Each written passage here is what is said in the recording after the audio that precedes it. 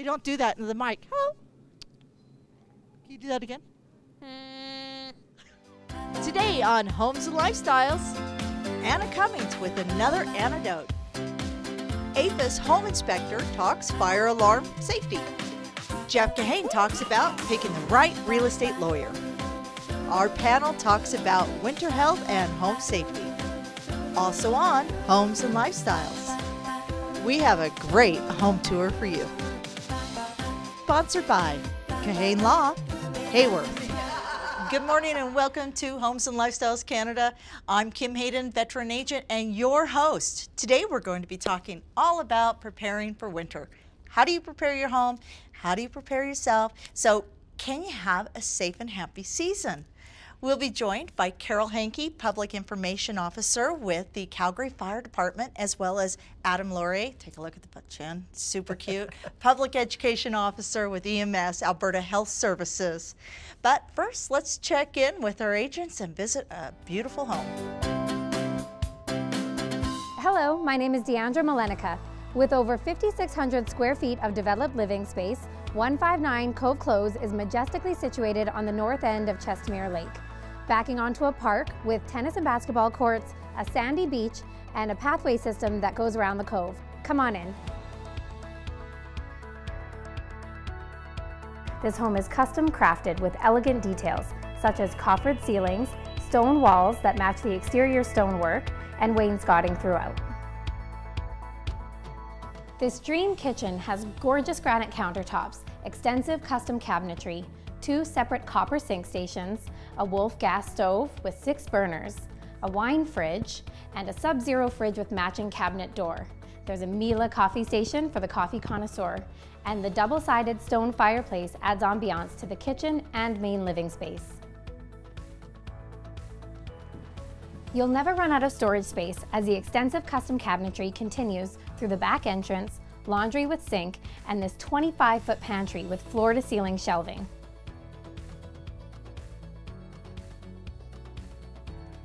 This gorgeous master retreat has a spa-like ensuite with tile, granite, and stone finishes, a large walk-in closet, its own separate laundry, and you can enjoy your morning coffee from your private sitting room or balcony with lake views. Perfectly postured for an at-home business, this bonus room has its own powder room and access through the interior by stairs and by elevator. It has exterior access through stairs down to the main level office. Currently being used as a music room, it is designed to hold the weight of 75 people and 2 grand pianos, and it is completely soundproof. The home gym has a built-in entertainment unit, and you can finish your workout in the private bath with steam shower. The massive walkout basement is almost entirely rec space, complete with a wet bar, wine cellar, and of course expansive lake and park views. The city of Chestermere is a recreational oasis just 5 minutes from the east edge of Calgary and just 25 minutes to the downtown core. In the last decade, this small town has grown into a self-sufficient city with full services and amenities while maintaining its friendly community feel. I have been a realtor since 2011, and in 2014 I joined forces with my mother, a longtime top realtor and Chestermere resident specialist since 1998. Together, we are the award-winning team of Watson & Associates with CIR Realty, which is the #1 selling brokerage in both central and southern Alberta. While we specialize in Chestermere, it's our pleasure to serve clients in all communities of Calgary and the surrounding areas. We are proud to support CIR Realty's One for All program in support of ARCS and the Ronald McDonald House charities. More to come with our weekly design anecdote with Anna Cummings. Hi, I'm Anna Cummings of A&A Interiors, and today I'm talking about where to splurge and where to save in your dining room. A dining room is an important place in your home, whether you like to entertain, host family gatherings, or use on a daily basis. Places where I would definitely splurge are things that your body comes into contact for long periods of time. Fabric technology has come such a long way now. You can put practically any fabric on a chair and have it impervious to stains or spills. This is called Krypton, Alta, or Nanotex. The next area that I would definitely splurge on is your table. It's going to see a lot of action, so you want to make sure you're doing your research and find a table that suits your dining room's function, style, and budget. After you select your dining table and chairs, the next key important factor is your lighting. Take a look at this antique chandelier. It came from a castle in France. Lighting is a great way to showcase your personal style. You can be as frugal or as spendy as you like. There are so many chandeliers that are similar looking that range from $300 to over $3,000. Places where you can save, if you want, would be items that add a rich layered look. For example, anything that is on your table or decor. Your walls, I love to add color and wallpaper. And I always do a dining room with art.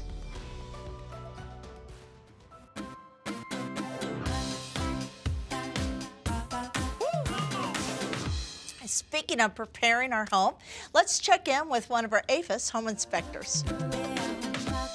My name is Taran Dada, and I'm an APHIS certified home inspector with Just Inspected Inc. at Calgary.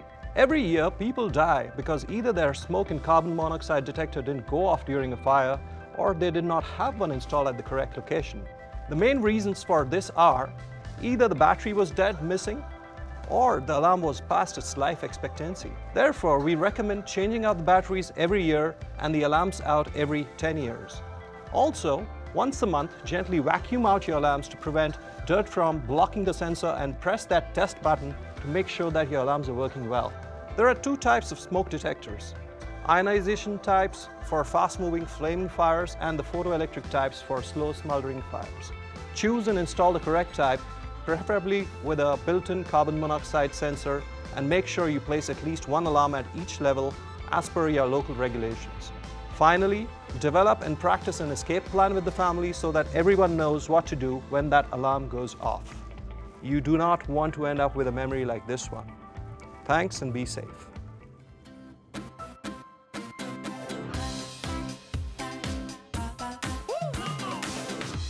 In the words of British poet Edith Sitwell, winter's a time for comfort, for good food and warmth, for the touch of a friendly hand, and for talk beside the fire. It's a time for home. So each year, Calgary 911 answers more than 1 million emergency calls and non-emergency calls, making it one of the largest public safety answering points in Canada. Here today to talk about safety are Carol Hankey from the fire department and Adam Loria from EMS. So how do they work together? Because we just pick up the phone, right? We say what our issue is. How does all that work? Well, I think our agencies attend a lot of emergencies together. I mean, take a motor vehicle collision, for example. So we extricate, but medical intervention is also required. CPS is also required to handle the traffic or do an investigation. So there are many calls that we all work together. House fire. You know, EMS is there to support any patients that need care or transfer to hospitals. Obviously, we're putting out the fire. CPS is blocking off roads so that we can do our work unimpeded. I mean, yeah. Absolutely. I mean, when you call 911, like you said, the call takers and dispatchers do a great job of determining what the emergency is and who needs to respond. And like Carol mentioned, sometimes there's incidents where all three services need to respond, so EMS, fire, and the police service or law enforcement. And there's some situations where our agencies just respond by themselves. Maybe it's just one or two together. So it all kind of depends. But as Carol mentioned, we train and work together on a daily basis during exercises. And when it's the real life emergency, we all work seamlessly. That, you know, and I am fortunate. I've never had to have fire or any of those types of emergencies. However, I've had clients, I've had friends who have required, and it's amazing how fast you guys are. So I'd like to ask, what are the most common issues that you address? So for the fire department, actually approximately half of our call volume is critical medical interventions. But that being said, we attend over 60,000 calls a year, so over 30,000 are a wide variety of other types of calls, ranging from fires, rescues, people and animals, and anywhere someone needs help. When people call 911, we show up and we try and make it better. What about you, Adam? Well, EMS. a little different from City of Calgary Fire and Police. We're a provincial service, so I speak a little bit more broader terms. So in Calgary and area, we respond to about 160,000, give or take, annually, emergency calls annually. And really for us, it's the breathing problems, whether that be asthma, COPD, or any type of other maybe allergic reaction, and as well chest discomfort or chest pain calls. As well, you can throw in a sprinkle of traumatic emergencies, so falls, soft tissue type injuries. So those are, just to name a few of our top, but like I said, as the other agencies can attest to, we respond to really, well, quite frankly, literally anything under the, whatever happens, we're going to, but those are sort of our top three. So with going into Christmas, I always have heard about, Christmas trees causing challenges and stuff. Is there anything that you can share with us, some points from, key points from the fire prevention that we can utilize forward? Well, our first message is always to try and prevent fires to begin with, right? But that being said, we're not always successful in that, and things happen because we're all human. Having a working smoke alarm really is the key. That is what's going to let you know there's an issue in your home. And this year's theme for Fire Prevention Week was Every Second Counts, Plan 2 Ways Out. We don't want people to linger in the house. You need to get out quickly and safely, and it just takes sometimes a couple of breaths of house fire smoke to render you incapable of making your way out safely. So fires these days, especially in new builds, new homes, they spread very, very quickly. They can double in size in 30 to 60 seconds. So you have less than, once your smoke alarm activates, you literally have less than 3 minutes to get out safely before you're probably unable to do so. And if you have a larger family, you have small children, those are all things that you need to consider and plan for. Move fast. Yes. Move fast. So what should homeowners do to prepare their homes for winter? So we've gone through that. So how do we apply some of the EMS and some of the fire safety to our homes for the winter months? Well, definitely salt and sand mixtures.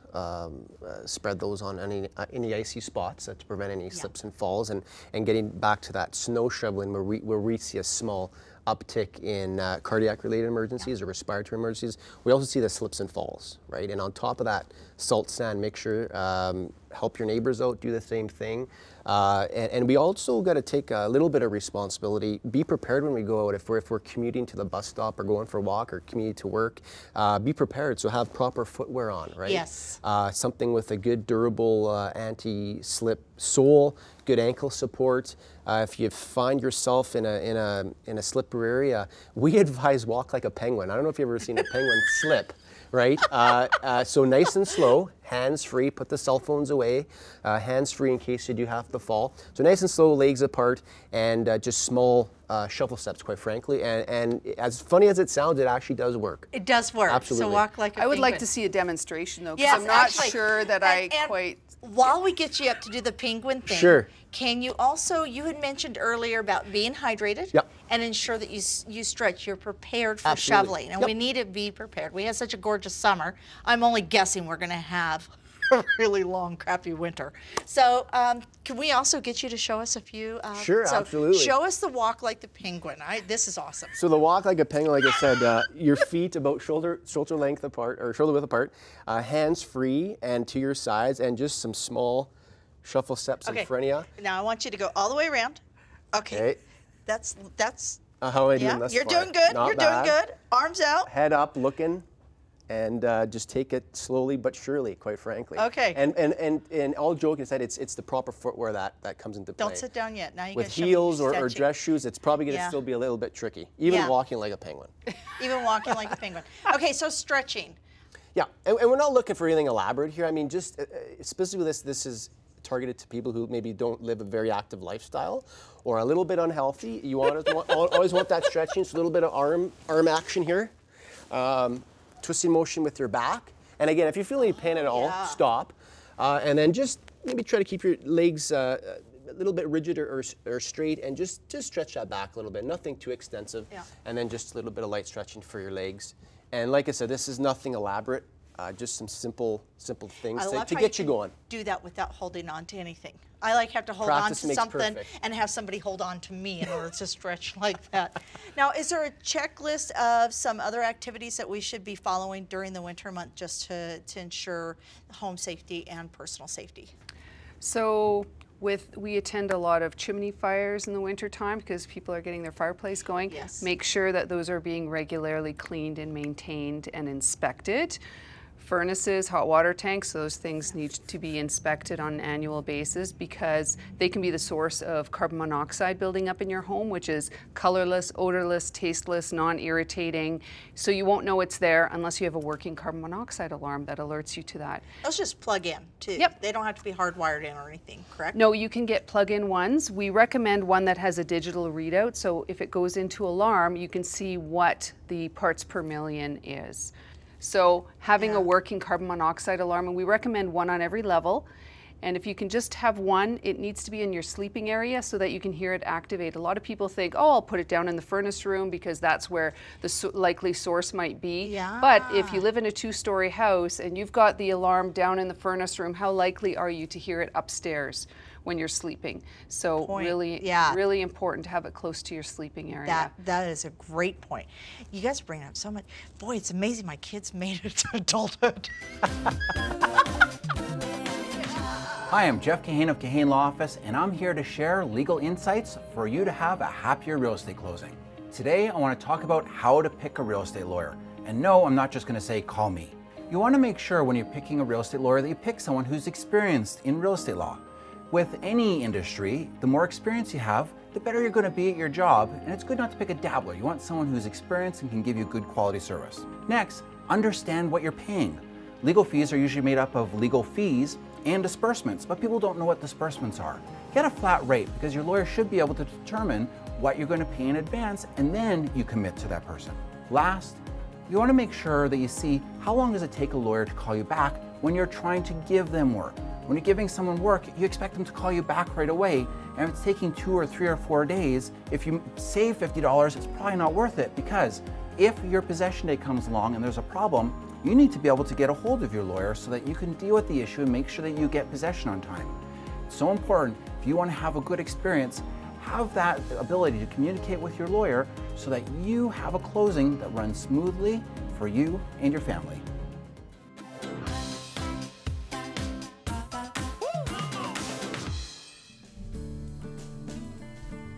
Well, it's beginning to look a lot like Christmas down here at Granary Road, one of Alberta's amazing treats for the families out there. You know what? Myself, my family, we love it here. It's just south of Calgary.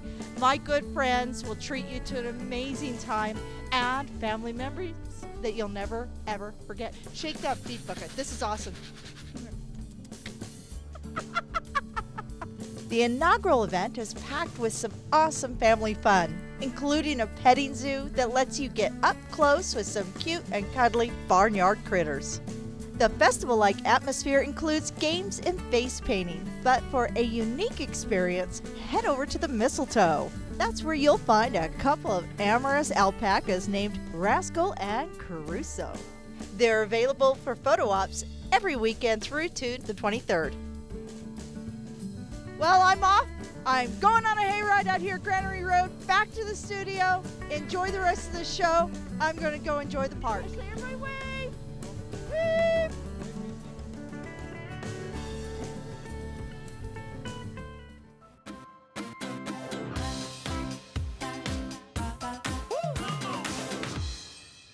Get staged, get sold, design staging tips. Hello, I'm Sean Burstein and my company is Design. Design provides professional staging services to assist in the marketing and sale of residential properties. Staging involves the placement of furniture and decor into a given space to help visually enhance its appearance. Today we'll focus on how to be eclectic and liven up a family or living room. You can see by the addition of some key elements of toss cushions, candle holders, vases, and an area rug, how you can add character and enhance the look of any living room or family room. We are now going to provide you an alternate look for what we have created in this area. So you can see by the introduction of some different accessories, ornamental pieces and color variations within the toss cushions and the area rug, how you can reinterpret the look of an area.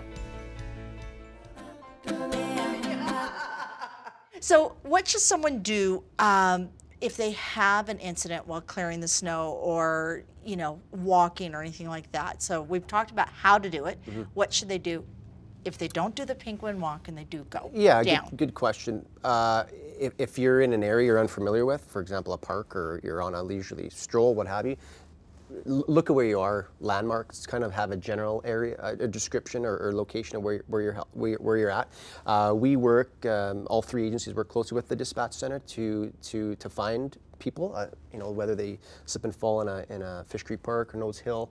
It may take a few extra minutes just because, again, have a larger area to scan, but if you can see a building, a set of trees, a sign of sorts, let dispatch know. They'll relay that to us, and we'll do our best to get there as soon as we can.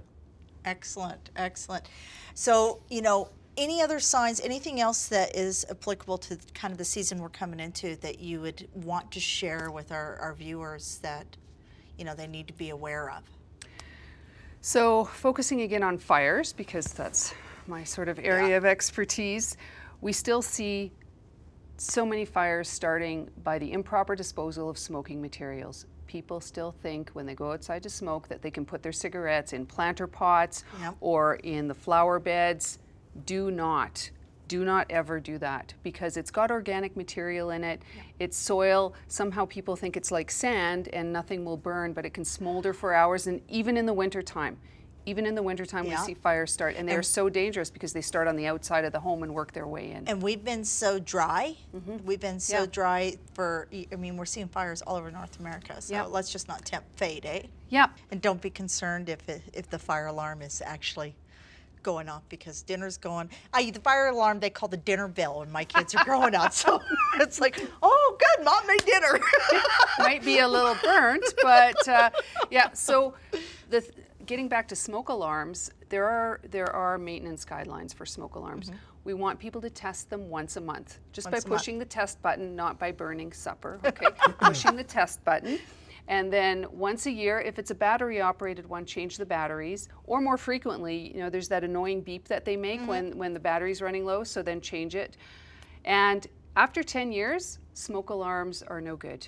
So the expiry date is 10 years from the manufacturer date. So make sure you check your smoke alarms. If they're older than 10 years, they need to be replaced. And so now our recommendation is have one on every level, both inside and outside the sleeping areas, and they should be interconnected if you can do that. You can get battery operated ones that can talk to each other up to 12 or more on one circuit. So I think that's what we have in our house, but I haven't figured out how to get it from French to English. So she yells at me. So I guess you just have to learn French. Yes. But if they're interconnected, that means if one activates in the basement, it's going to send a message to all the other ones, so all of them will go into alarm, and that way your family will hear that there's a situation much sooner than if the fire builds and then has to activate the subsequent ones. Absolutely. You're over there going, I got something. Yeah, what do you got? Just on top of Carol's points, we see an uptake, and obviously, as you spoke about, snow shoveling when it's heavier type snow, slips and falls, but as well cold-related emergencies. And this is more getting into the middle of winterish when the temperatures are really dropping. Hypothermia and frostbite. I could talk for hours about each, but I won't get into it, but do some education research about that. It happens almost daily when it's very cold. We respond to either workplaces or private residents or what have you for people experiencing hypothermia or frostbite. As well, when the roads turn icy and snowy, we respond to a number of collisions. And in a large majority of the circumstances, they're fairly minor. They don't result in serious or life-threatening or critical injuries, but they do result in people being taken to the hospital. So ensure your vehicle is prepared for winter, and I'll let you determine, research that as well, but ensure that.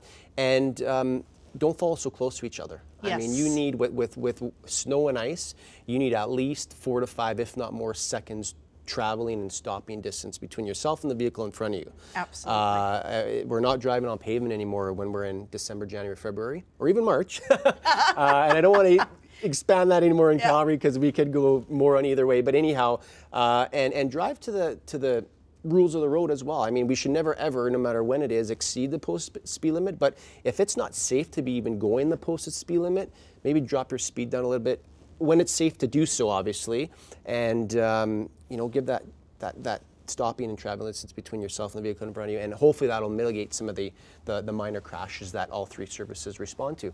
And don't rubberneck.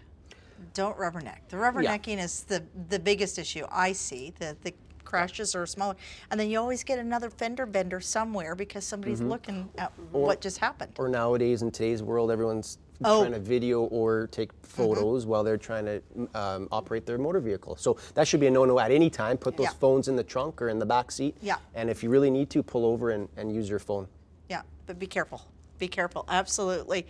So where can our viewers find more information? Is there a website that they can go to get more information on these subjects that you've talked about? Like, does EMS have? ahs.ca/EMS is our webpage, and then obviously we have social media, so Twitter and Facebook and Instagram and all that sort of jazz. So ahs.ca/EMS is your main hub. And www.calgary.ca/fire. And you'll find all sorts of great information on there, not just about fire prevention, but the services that we provide to citizens in an emergency and non-emergency capacity. Excellent. You know, just having that access to information. I thank you both so much. So, you know, we want to thank Carol and Adam for coming out, talking to us today. Be sure to go to homesandlifestyles.ca to see more information and to see the full panel discussion. Check out our social media for tidbits and giveaways. And thank you so much.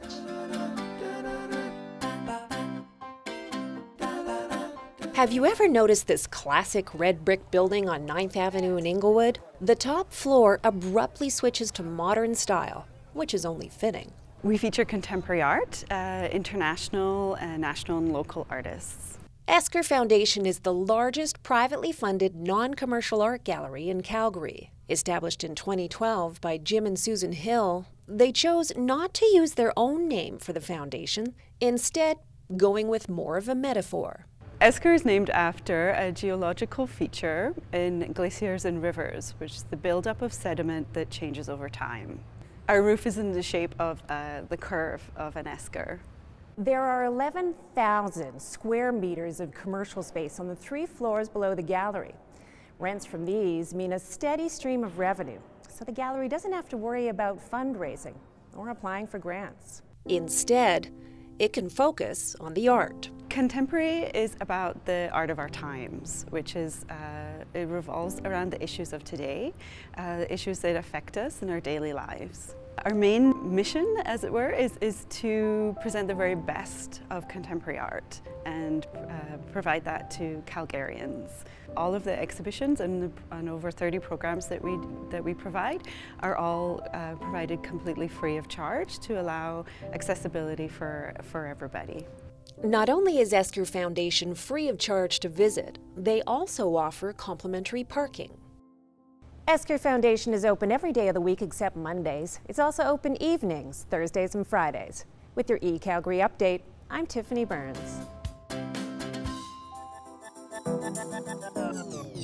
All right, we're here. Show Home Furniture, Sunridge Mall. Shayna, what's up? Okay, we are announcing the details for the contest. We are going to be giving away this lovely Nest chair valued at $14.99. You can pick it in any color fabric you want. We have 200 to choose from. It's made in Canada, and you can get it! And it's perfect for cuddling. So be sure to visit us at our Facebook page, homesandlifestyles.ca, and we will give you all the details. We will be picking the winner in 1 week. So rush over to our Facebook page. We love you guys. Homes and Lifestyles is shot on location at Hayworth. Hair and makeup by Swizzle Sticks Salon Spa. Wardrobe by SB Experience. A big thank you to our sponsors and supporters, Kahane Law, Hayworth, A&A Interiors, Canada Mortgage Direct, AFIS, and Design.